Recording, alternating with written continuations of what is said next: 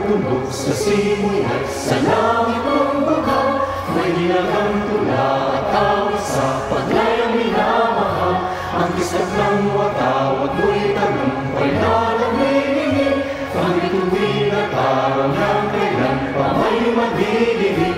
Lupa na bawat aking pagsinta, wala langit sa piling mo. Ang ligaya ng pag may malapit, ang mamatayan dahil sa'yo.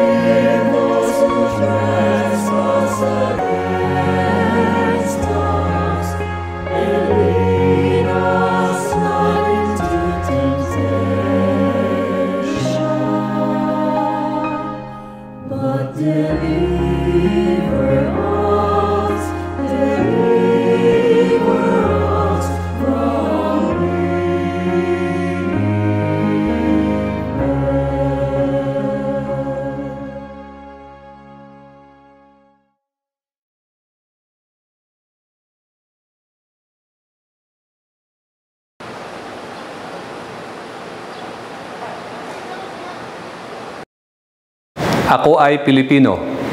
Buong katapatang nanunumpa sa watawat ng Pilipinas at sa bansang kanyang sinasagisag na may dangal, katarungan at kalayaan na pinakikilos ng sambayanang makadiyos, makatao, makakalikasan at makabansa.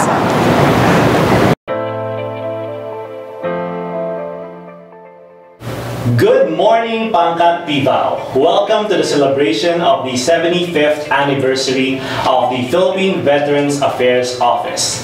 I am Nico Oreiro. And I am Felicia Lanya. We are your hosts for today. Now, this may come as a surprise to the most of you as we have just celebrated our 48th anniversary last year.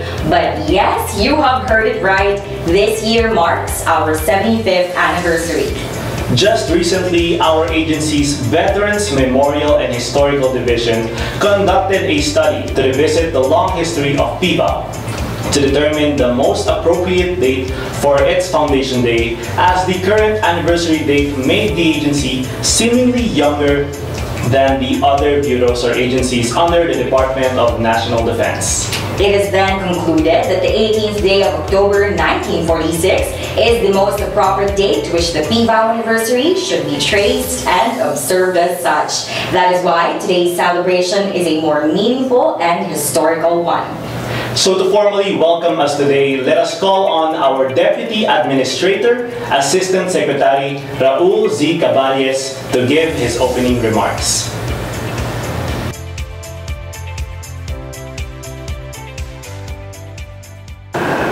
To our guests of honor, the Secretary of National Defense, Delphine N. Lorenzana, to our Administrator, Philippine Veterans Affairs Office, Undersecretary Ernesto G. Carolina, to our distinguished guests, and to those who are with us today, veterans, fellow workers in government, friends, ladies and gentlemen, a pleasant day to everyone.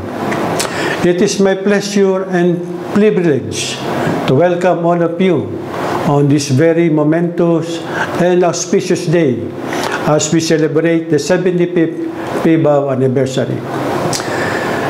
The agency traces its beginning in the passage of Republic Act No. 65 on October 18, 1946, the law otherwise known as the Veteran Bills of Rights.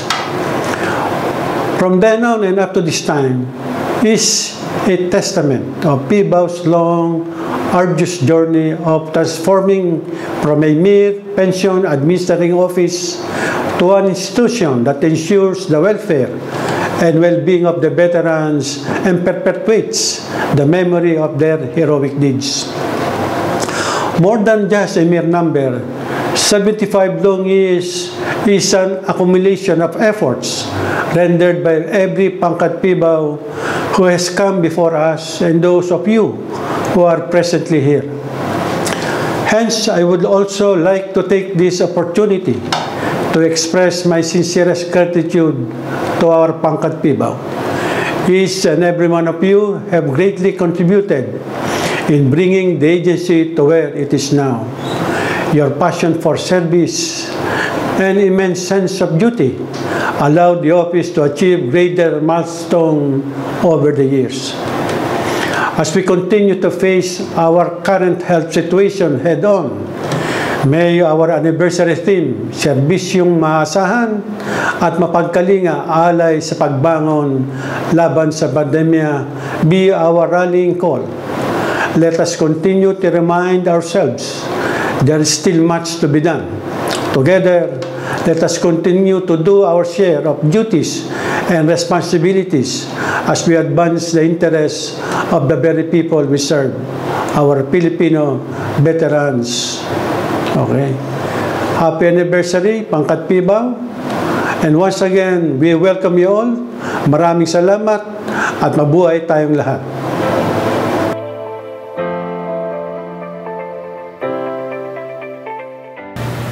Thank you very much, Asset, for your warm welcome message. Now, to show the highlights of PVAO accomplishments and its long history, here's an audiovisual presentation prepared by the Public Affairs Office. Let us all watch.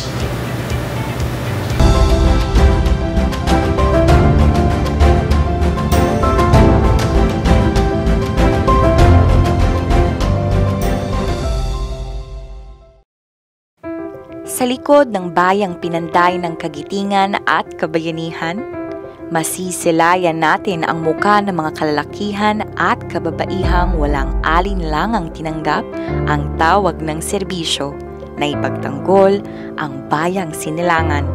Sila ang ating mga bayani, ang ating mga veteranong nararapat lamang bigyang pugay at pasasalamat.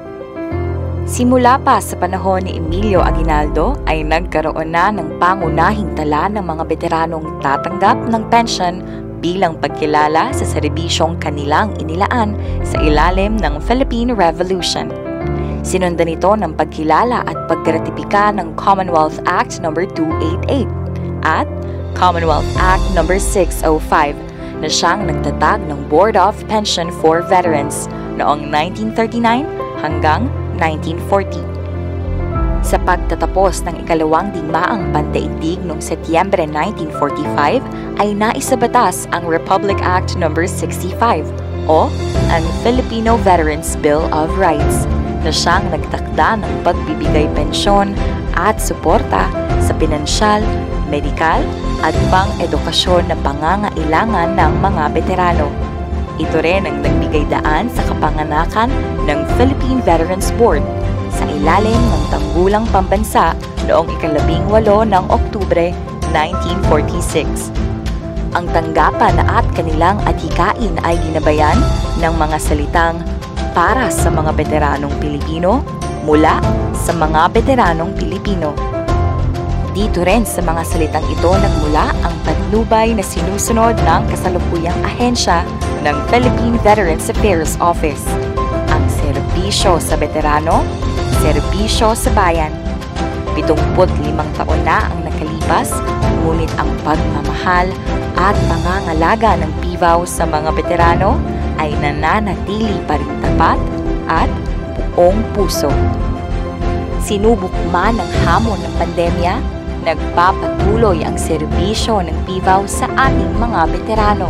Nananatiling bukas ang ahensya upang patuloy na mailarawan ang kagitingan at kabayanihan ng ating mga veterano na siyang nagsisilbing ating inspirasyon laban sa pandemya. Kaya naman, sa pagpasok ng taong 2021, pinagtibay ng PVAO ang mandato nitong paigtingin at palawakin pa ang mga benepisyong medikal at pinansyal ng mga veterano at ng kanilang mga mahal sa buhay.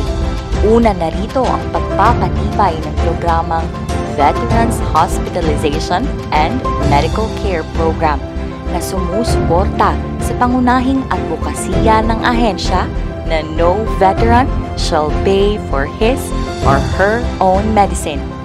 Kaakibat nito, nagtala ang PVAO ng 14,795 veteran VHMCP beneficiaries noong taong 2020 at karagdagang 4,962 naman sa unang semestre ng taong 2021.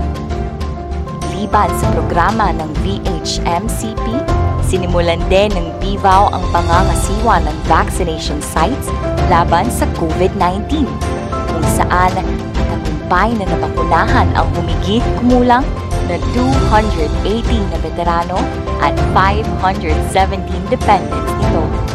Sa taong ding ito, muling nakapagtala ang PVAO ng Memorandum of Agreement sa pagpapatayo ng karagdagang wards sa Region 1 Medical Center, Batangas Medical Center, at sa Vicente Soto Medical Center sa Visayas.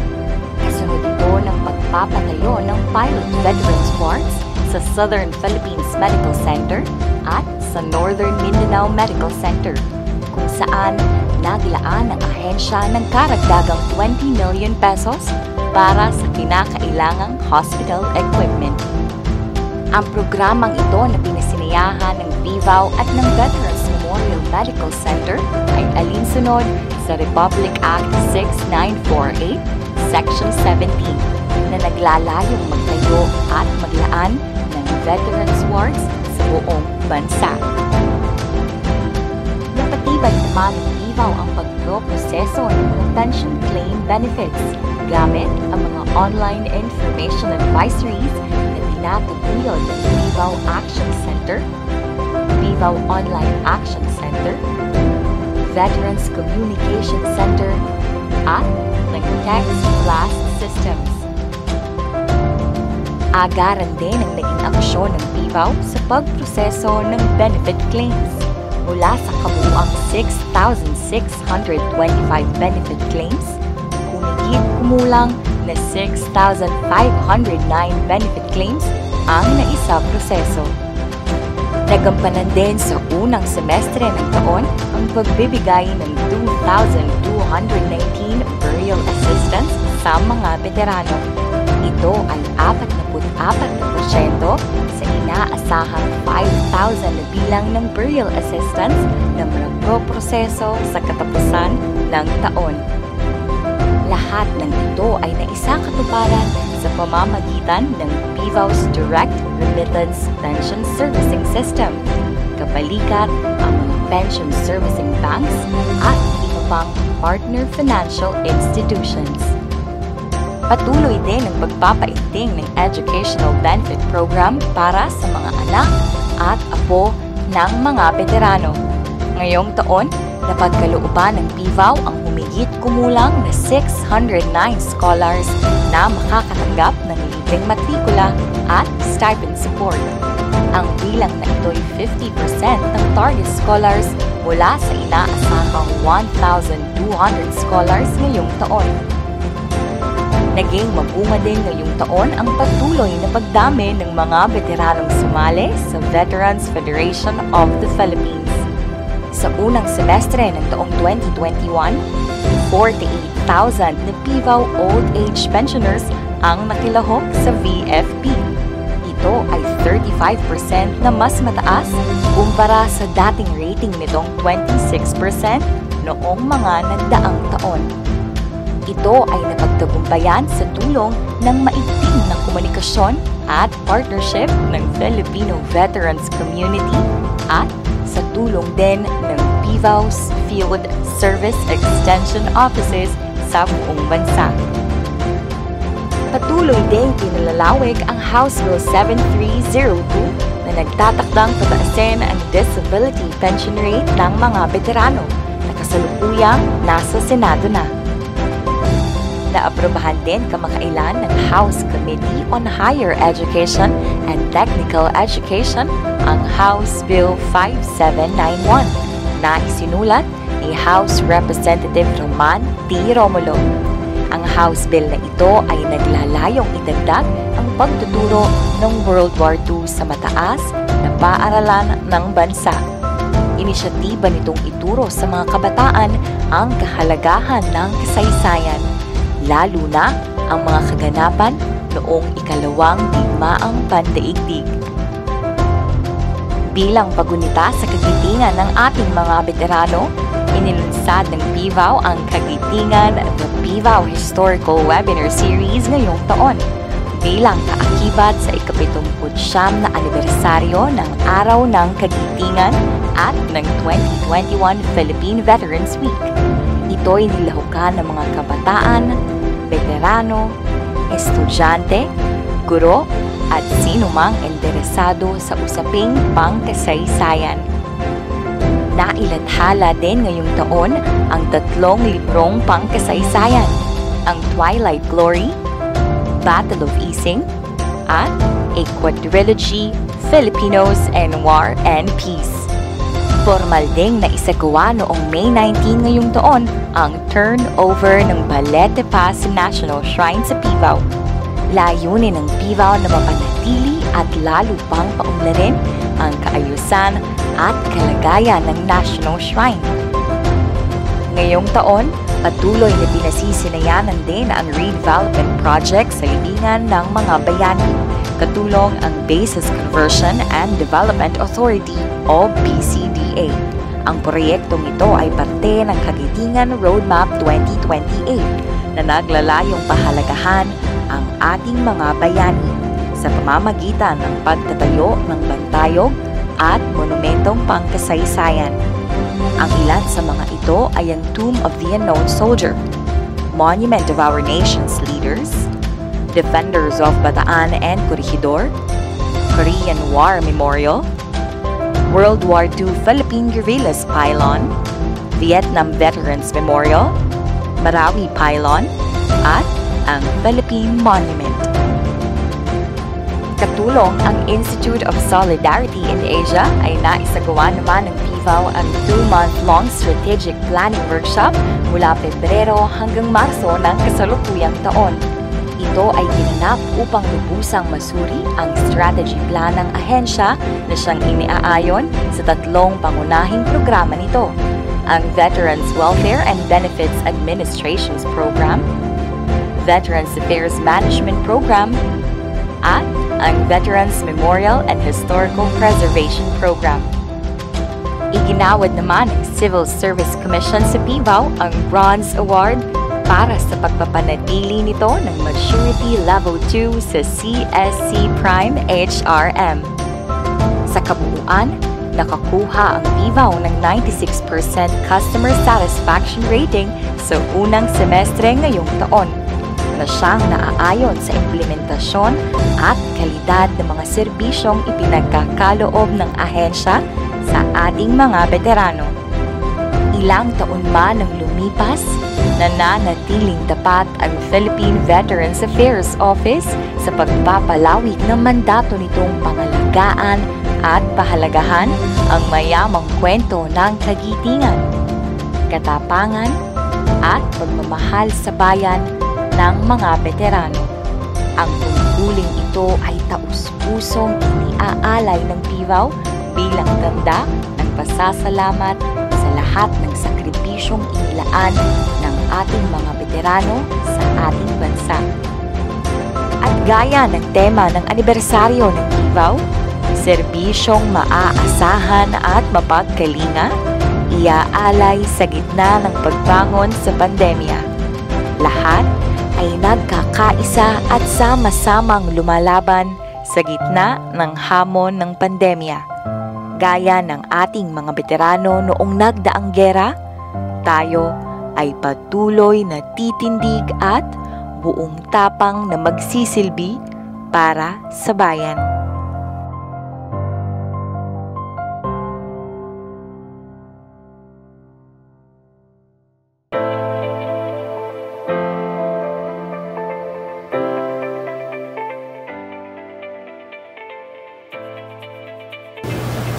As shown in the AVP, the Philippine Veterans Affairs Office has indeed come a long way. It was no easy feat, but with the collective effort of every Pangkat PVAO member, the agency was able to achieve great accomplishments, all for the benefit of our Filipino veterans. So, it is only right that we give credit where credit is due. With that being said, we are now moving on to the presentation of the awardees, model and exemplary officials, and personnel.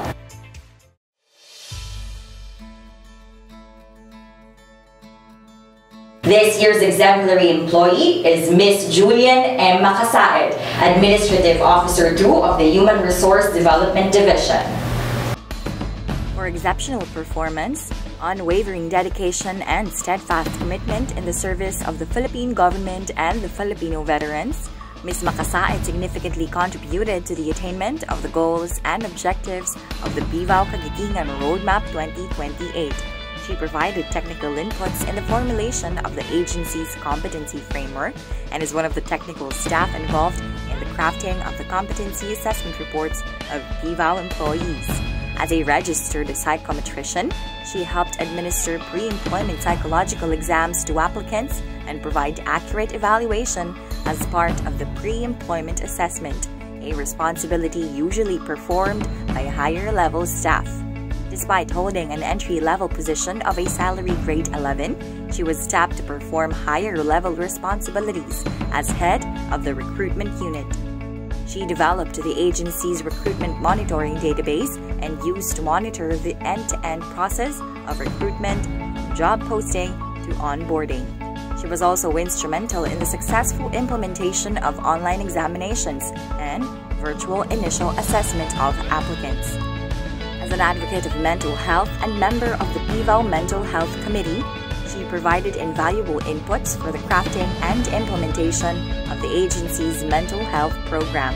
Being a trained professional in psychological first aid, she also provided free BFA sessions to employees, helping create a safe working environment and ensuring the well-being of personnel during the pandemic.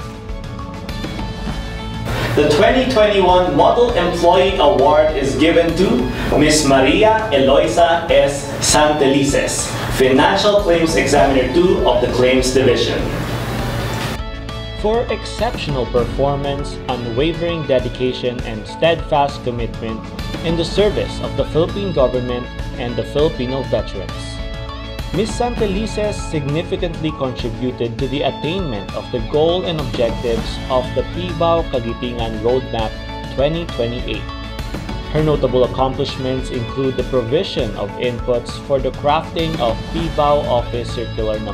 2033, or the guidelines on processing and release of veterans' benefits for the certified legal beneficiaries of AFP-KIA veterans. Said guidelines resulted in the streamlining of processes for claims of heirs of those uniformed personnel killed in action. She also established good working relationship with counterparts from AFP, paving the way to a more expeditious verification process of information regarding military services. As a dedicated lingkod bayan, Ms. Santelices also consistently displayed outstanding work performance and provided excellent service to the veteran clientele. She always worked the extra mile by readily accepting additional and higher level responsibilities. In addition to her regular tasks, Ms. Santelices was also designated as a member of the PVAO vaccination team, ensuring the extension of needed assistance to PVAO personnel, veterans, and their dependents during the rollout of the COVID-19 vaccination program at the VMMC. She also served as a chairperson of the PVAO Employees Association Board of Directors. Next week presented is the 2021 Exemplary Supervisor Award. This year's Exemplary Supervisor is Attorney Alma Marie E. Servito Cables, Attorney 4 of the Legal Affairs Division. For exceptional performance, unwavering dedication, and steadfast commitment in the service of the Philippine government and the Filipino veterans, Attorney Servito Cables significantly contributed to the attainment of the goals and objectives of the PVAO Kagitingan Roadmap 2028. She effectively and efficiently supervised and coordinated the enforcement and execution of laws and directed the overall legal works, rulings, opinions, MOA's decisions, evaluation of legal reports, and conduct of hearings pertaining to claims for benefits of the veterans and their legal families. She crafted policies and guidelines affecting the efficiency of the investigations of anti-fraud cases. Said policy guidelines clearly laid down the fraud investigation procedures and all regulatory documents needed during the process, which ably guided investigators and other personnel in handling fraud-related cases. As chairperson of the PVAO Whistleblowing Policy Committee, she spearheaded the review and conceptualization of the revised Whistleblowing Policy of 2021. The revised version is highly lauded as the government has been more serious now in curbing graft and corruption practices in the public service. Said WB policy highlighted, among others, the provision on the protection and rights of the whistleblower, including its rewards and recognition.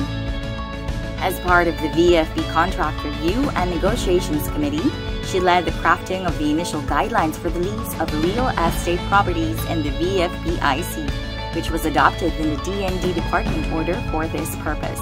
Attorney Servito Cables is also a member of the joint VFP-OSG-DND Task Committee on PVB Undelivered Share of Stocks, which regularly reviews the task pertaining to PVB shares of stocks in various important committees. Next to be presented is this year's PVAO Model Supervisor Award.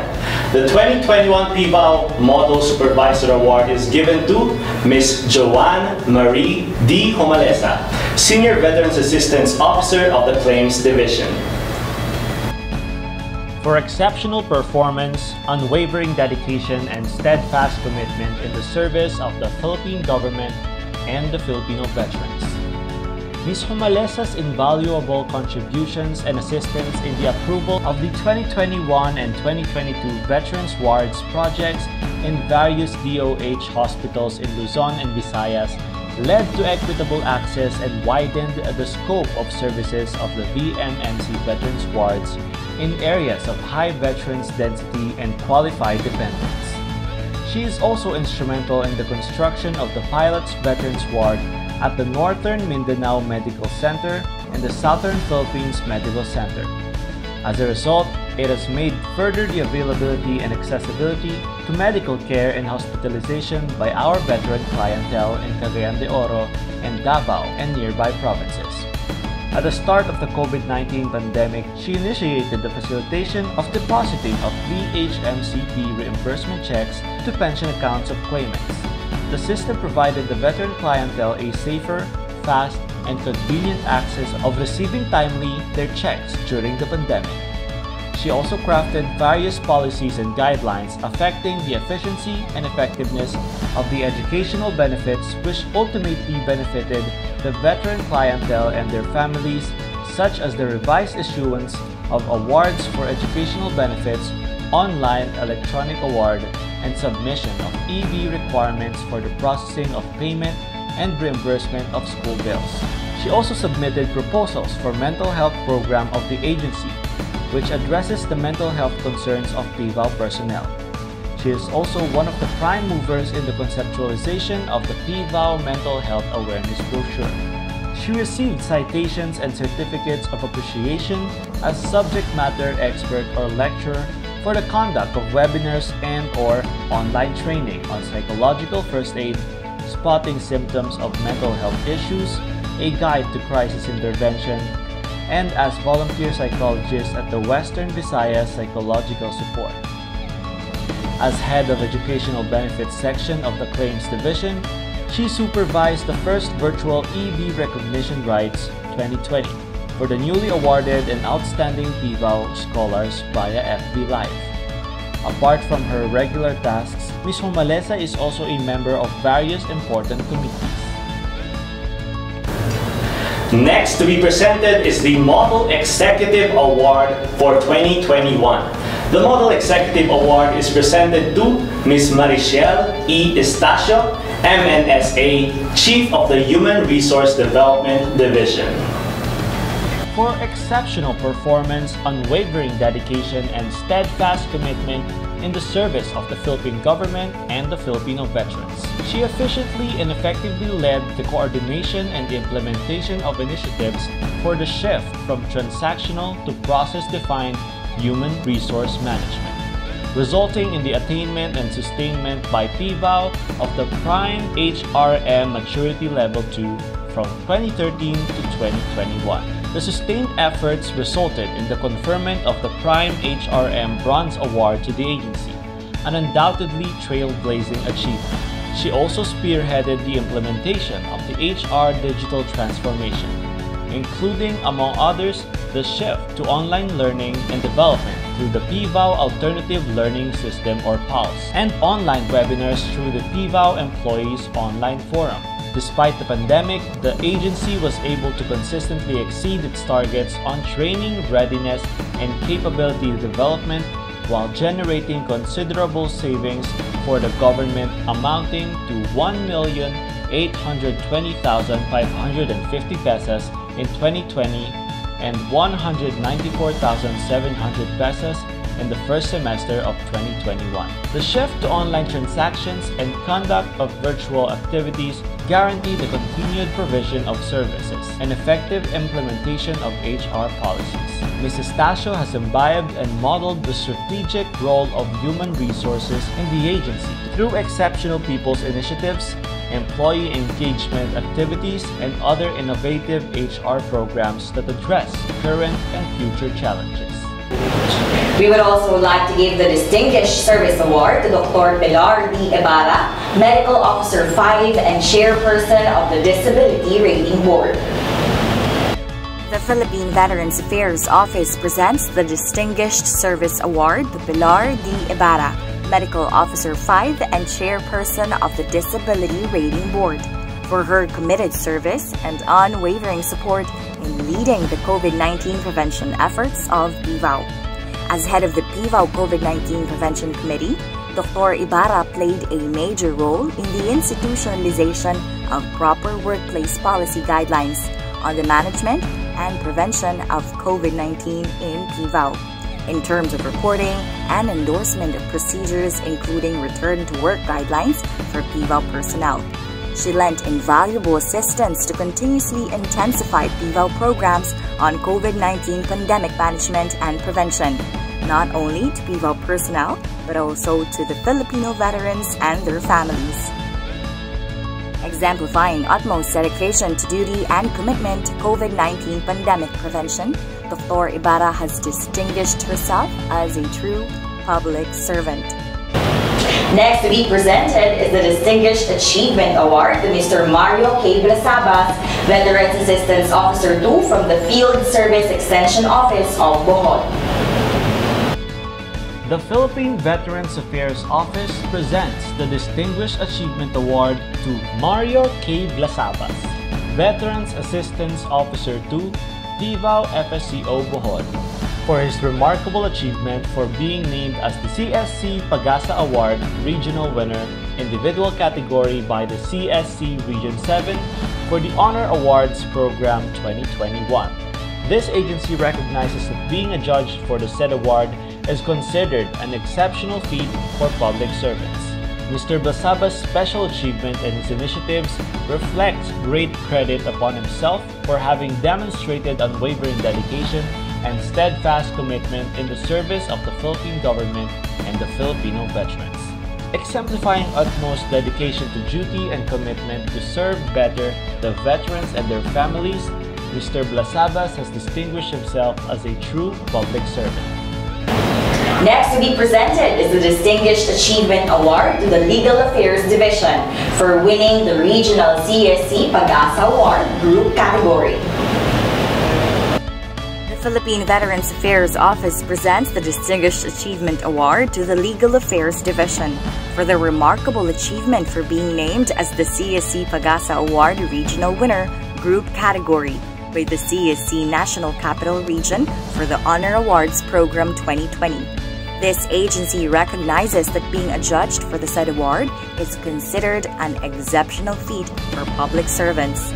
The Legal Affairs Division's special achievement and their initiatives reflect great credit upon themselves for having demonstrated unwavering dedication and steadfast commitment in the service of the Philippine government and the Filipino veterans, exemplifying utmost dedication to duty and commitment to serve better the veterans and their families. The Legal Affairs Division has distinguished themselves as a true public servant. This Plaque of Merit Award for the Best Field Service Extension Office goes to Cagayan de Oro. For exceptional performance, best management practices and initiatives undertaken in the region by primarily forging partnerships and unifying the veterans organizations and local government units in serving the Filipino veterans and their families, thereby contributing to the attainment of PVAO's goals and objectives as laid out in the Kagitingan Roadmap 2028. Field Service Extension Office Cagayan de Oro has been adjudged Best FSEO of the Philippine Veterans Affairs Office. This Plaque of Merit Award for the Best Shrine Unit goes to Balantang Memorial Cemetery National Shrine. Philippine Veterans Affairs Office Plaque of Merit Award for exceptional performance and best management practices in the preservation, promotion, and memorialization of the heroic deeds of our Filipino veterans through the effective and efficient maintenance of the Balantang Memorial Cemetery National Shrine, thereby contributing to the attainment of the PVAO's goals and objectives as laid out in the Kagitingan Roadmap 2028. Balantang Memorial Cemetery National Shrine has been adjudged Best Shrine Unit of the Philippine Veterans Affairs Office.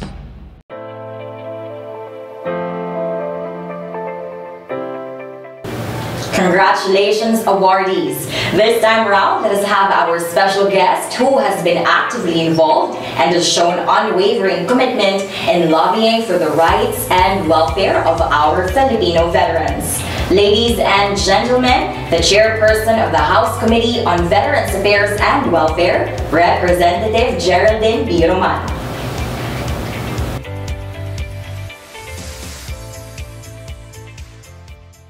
Magandang buhay po sa ating lahat. Ito po si Congresswoman Geraldine Roman ng unang distrito ng Bataan at chairperson ng Committee on Veterans Affairs and Welfare ng mababang kupulungan ng Kongreso. Nais ko sanang parating ang aking taus-pusong pagbati sa aking mga kaibigan, ang mga kawani ng ating pamahalaan sa Philippine Veterans Affairs Office sa kanilang selebrasyon ng 75th anniversary. Isang special na pagbabati po kay General Carolina na namumuno po sa matagal na panahon sa ating Philippine Veterans Affairs Office. Sama-sama po tayo magtrabaho para po paglingkuran di lamang po ang ating mga veterano kundi ang lahat ng mamamayang Pilipino. At ito ay isang bagay na aking kinararangal dahil sa gitna ng pandemya ay nagpakita ng gilas ang mga kawani po ng PVAO at ng Veterans Memorial Medical Center. Sa taong ito ay sineselebrate natin ng 75th anniversary ng PVAO sa ilalim po ng temang Maaasahan at Mapagkalinga serbisyo, alay sa paglaban sa pandemya. At inaasahan ko po na habang may pandemya at kahit tapos na po ang pandemya, ipagpapatuloy niyo po ang inyong taus-pusong paglilingkod sa ating bansa. Mabuhay kayong lahat at happy 75th anniversary!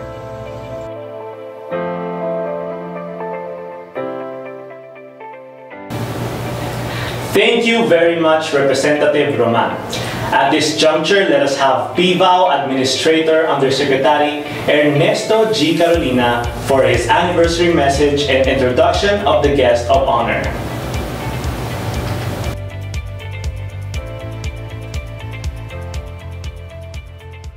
Our guest of honor and speaker, our special guest, I wish to especially mention Representative Geraldine Roman, the chairperson of the House Committee on Veterans Affairs and Welfare.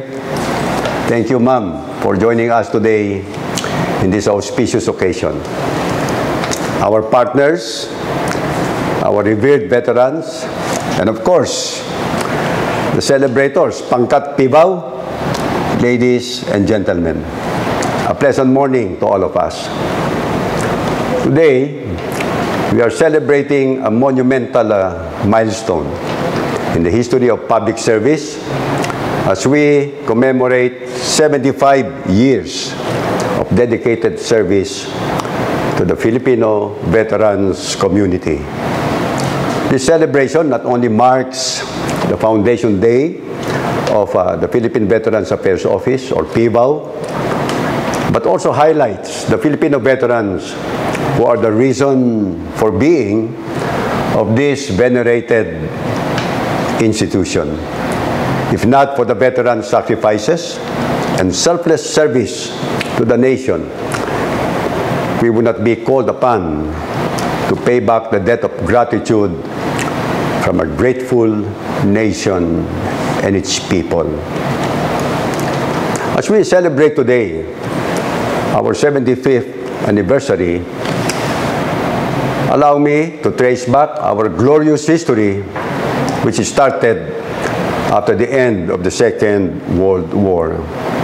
Immediately after the liberation, the government realized the need to recognize the efforts of the Filipino war veterans who fought valiantly in defending our freedom and sovereignty. This led to the passing into law of Republic Act number 65, creating the Philippine Veterans Board under the Department of National Defense, effective October 18, 1946. A foresighted law also provided for the Filipino Bill of Rights. The Philippine Veterans Board was tasked to administer the grant of educational benefits, disability and death pensions, as well as veterans' preference in civil service examinations to Filipino veterans. Hence, the Philippine Veterans Board, created on October 18, 1946, became the forerunner of what is now the Philippine Veterans Affairs Office. Since then, what would later evolve as the Philippine Veterans Affairs Office has been led by luminaries who laid down the core values that define us today: patriotism, integrity, professionalism, and solidarity. Among the first 8 chairmen of the board from 1946 to 1960 were Pio P.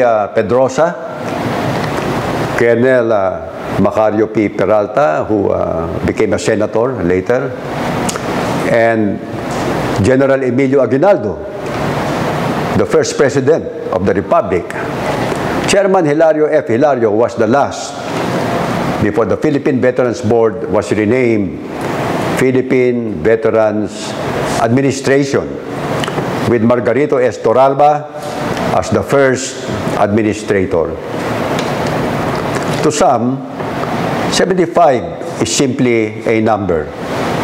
But for us, it means much more, as this number implies the long years our country has been committed in recognizing the importance and significance of those who laid their lives to defend our freedom and liberty, and acknowledging the sacrifices and selfless service of the Filipino veterans after the war ended in 1945.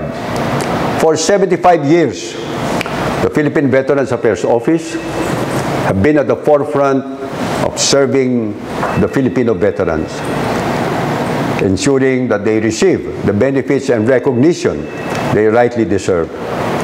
In the coming years, PVAO will remain committed to its mission of advancing the veterans' welfare and propagating their stories of heroism and bravery as we continue to build an empowered Filipino veterans community that is a reliable partner in nation building. The current pandemic has indeed slowed down many aspects of our day-to-day life, but the passion and dedication of the men and women of the Philippine Veterans Affairs Office in performing their mission and pursuing their vision have not diminished. In the midst of the pandemic, the Philippine Veterans Affairs Office shall remain steadfast in providing unhampered service to our Filipino veterans, consistent with this year's anniversary theme, Serbisyong Maaasahan at Mapagkalinga, iaalay sa gitna ng pagbangon sa pandemya. With that backdrop, let me now proceed to my more pleasurable tasks of welcoming and introducing our guest of honor and speaker for this auspicious occasion. A veteran of various military campaigns, a decorated soldier, a dedicated lingkod bayan, and a staunch supporter of veterans' welfare and well-being, the Secretary of National Defense, Secretary Delphine and Lorenzana.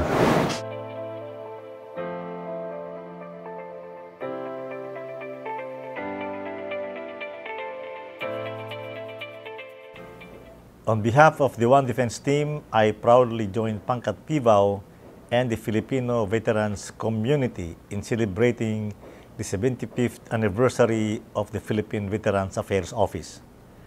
I approved changing PVAO's anniversary from September 24, 1972 to October 18, 1946, which is the date of the passage of Republic Act No. 65 or the Filipino Veterans Bill of Rights.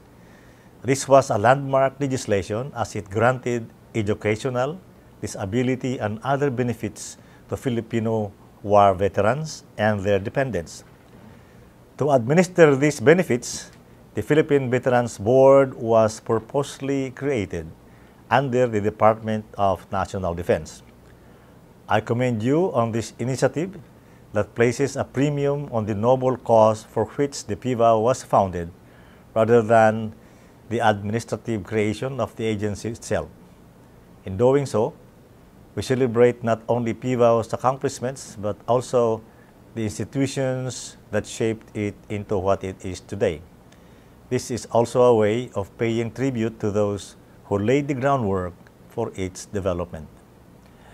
Over the years, PVAO relentlessly advanced the best interests of Filipino veterans and showed the nation's gratitude for their services and sacrifices. Adapting well to change, PVAO kept getting better and better. It delivers billions worth of pension and non-pension benefits to pensioners here and abroad. Its efficiency is aptly recognized by its ISO certification. Throughout the pandemic, PVAO never once stopped its frontline operations and, in fact, used online and virtual interventions to adapt. It shifted to a contactless pensioner validation process via email, Skype, and other online messaging platforms, improve its feedback gathering mechanism, and raise its client satisfaction. As this is the last anniversary I will be celebrating with you as the Secretary of National Defense, allow me to take this opportunity to thank you all for your hard work over the last 5.5 years.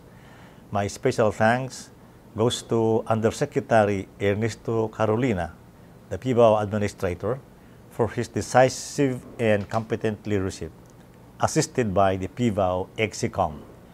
Kasama ko kayong lahat sa pagsusulong ng mga benepisyong suntok sa buwan, kagaya ng pagbabayad ng FVAC, paggawad ng Congressional Gold Medal mula sa Amerika para sa mga veterano ng World War II, hanggang sa pagbabayad ng TAD o TAD at iba pang arrears, pagdoble ng buwanang pensyon para sa ating mga war veterans at iba pang reforma mula naman sa ating pamahalaan.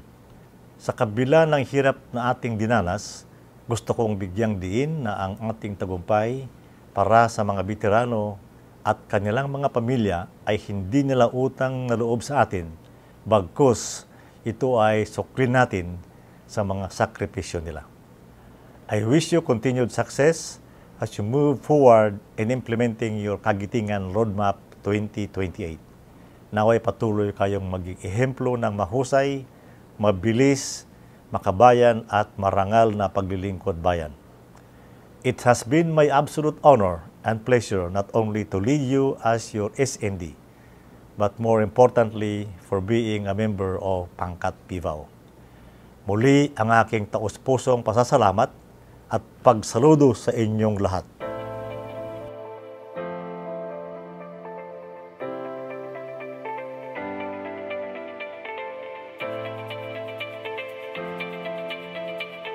Thank you very much, Secretary Lorenzana, for that message. Your full and consistent support to PVAO has been instrumental in achieving its goals and objectives. This time around, we would like to present the following plaque of appreciation to our special guest and guest of honor. This plaque of appreciation is presented to Representative Geraldine B. Roman, Representative of 1st District of Bataan and Chairperson of the House Committee on Veterans Affairs and Welfare, for sharing her inspiring message as special guest during the celebration of the 75th founding anniversary of the Philippine Veterans Affairs Office, given this 18th day of October 2021 at PVAO Compound, Camp General Emilio Aguinaldo, Quezon City, Philippines. Signed, Undersecretary Ernesto G. Carolina, Administrator.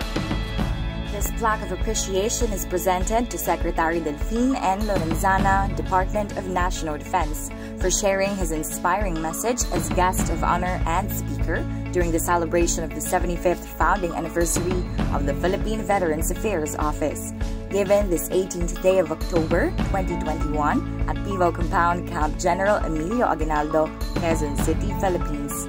Signed, Undersecretary Ernesto G. Carolina, Administrator.